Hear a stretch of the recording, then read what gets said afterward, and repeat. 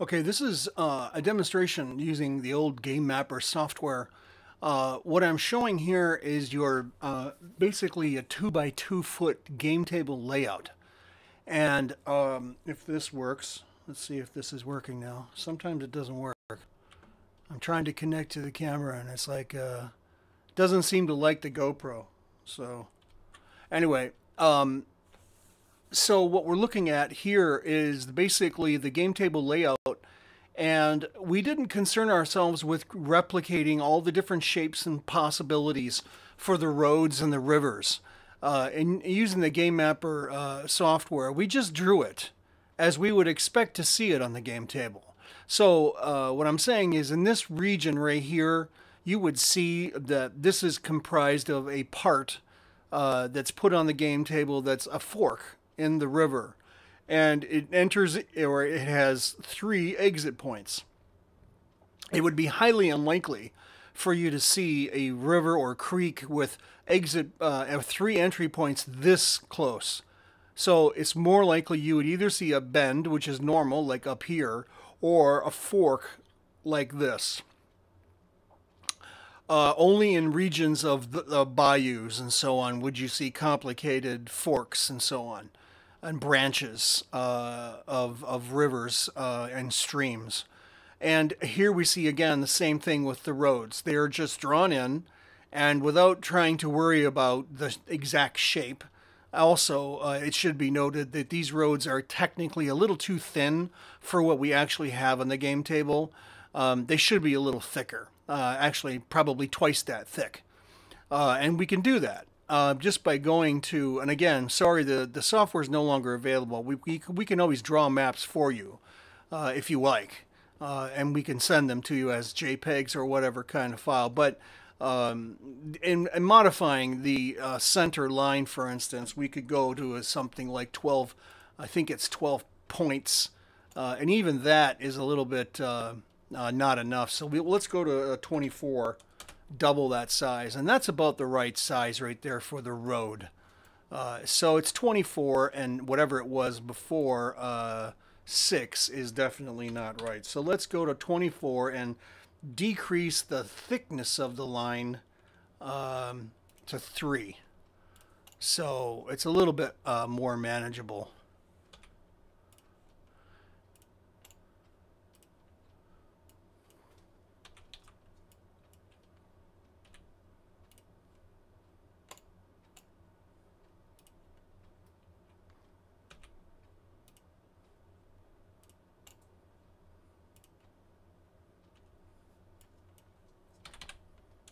Also, what you'll notice here is how it changes, how the roads, the artwork itself changes when you do this.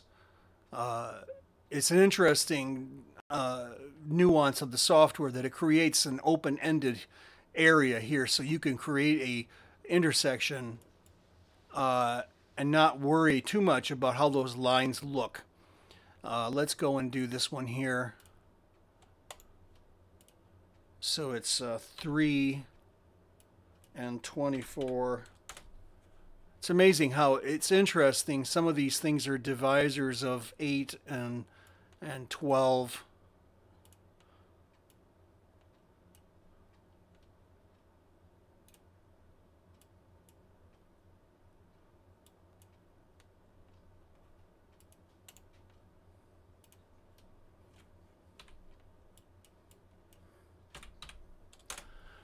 So there's more appropriate. That's more appropriate, and I keep grabbing this. It's okay. Sometimes that happens. So you just got to look for the little node when it appears, and that'll tell you when to grab it.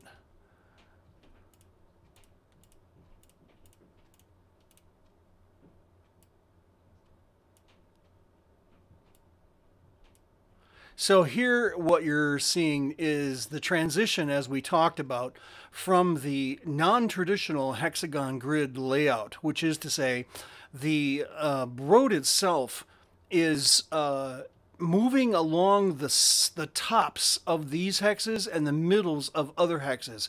This is common to other board games, like I think it's SPI that does this. Avalon Hill, I believe, only ever traveled on the flats of the hexes. For the roads, I'm not sure exactly how they did it, but I'll show you an example.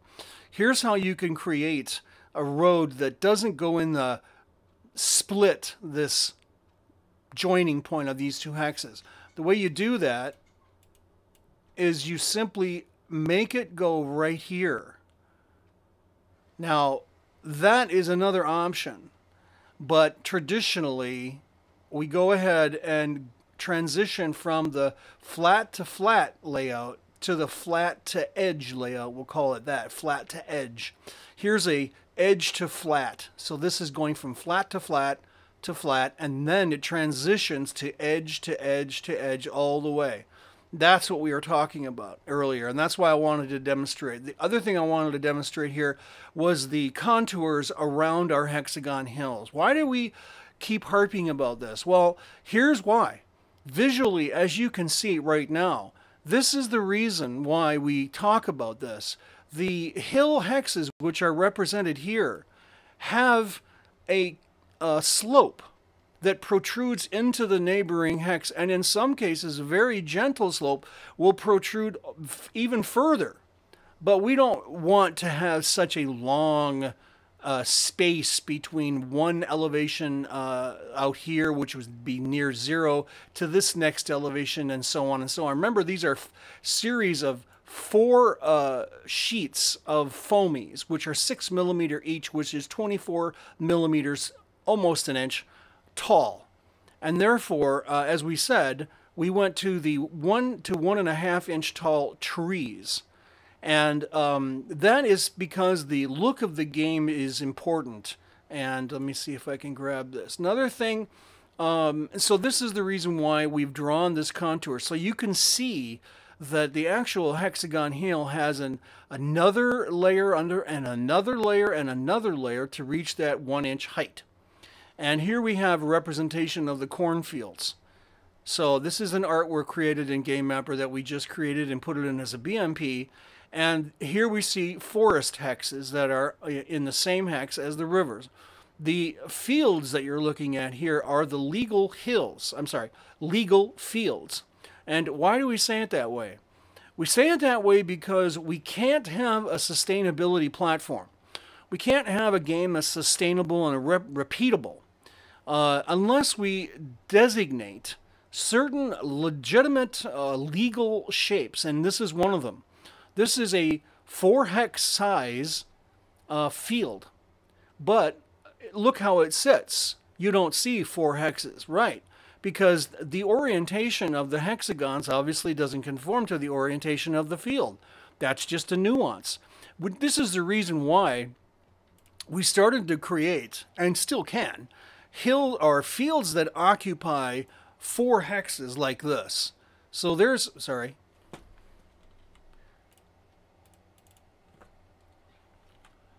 Here's a hex.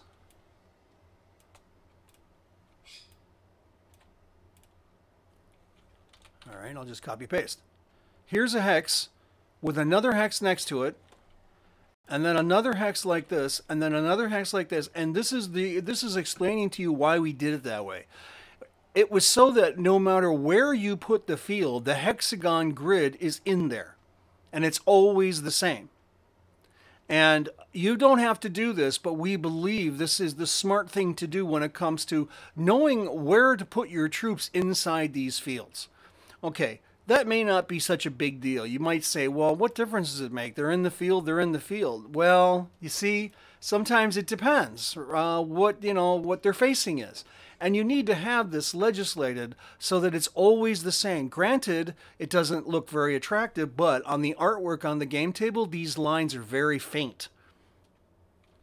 But that is the intention. That's the reason why we started to draw the artwork of the, well, let me grab it now. There we go. We started to draw the artwork of the fields on cardstock with a pattern of a plowed field, for instance, with the 4 hexes in that arrangement we just saw. So they're always the same. Well, then you say, well, what about lines, rows of fence, wall, bush? Well, that's another thing. Now, we always want to say you can do what you want. But the truth of the matter is, the tendency to get carried away is always there. For instance, on a World War II battlefield, you may have in some locations tons and tons of hedge, like bocage. It'll be crazy. So where do you draw the line? And I guess you can't. But then you say to yourself, how can another person replicate that game table on their setup and be exactly the same? Well, you can't. Unless you obey certain restrictions, we'll have to call it that. Unless you conform to a socialism type of game layout. And the reason for that, again, is obvious, so that every group, club, can have a game table layout exactly the same as another club, and then they can broadcast online and share exactly what they're both doing at the same time. And you can't do that if you just let willy-nilly hedgerows and fences run everywhere. But again, getting back to the point of a simple straight line of fence, well, you simply have to consider where it is in relation to other pieces of terrain. So if there was a row of fence, you could say, well, just make sure that you've conformed to this layout. Put your fence. And then if you put another fence perpendicular, say that, okay, only, or attempt to take your perpendicular fences from the corners in this particular layout, for instance. So go from corner to corner to corner to corner, and then, edge to edge to edge, that kind of statement. And that will then allow the other players to see, oh, okay, I just simply have to connect these things to make it exactly the same as Club B over in England. Okay, or you could say, look, 13 and 14 and 5 is a row of fence.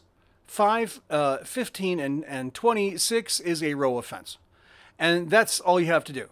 Just say it's encumbered, encumbered, encumbered, encumbered, encumbered, encumbered, and then the other fence, maybe there isn't anymore. There's just those 3.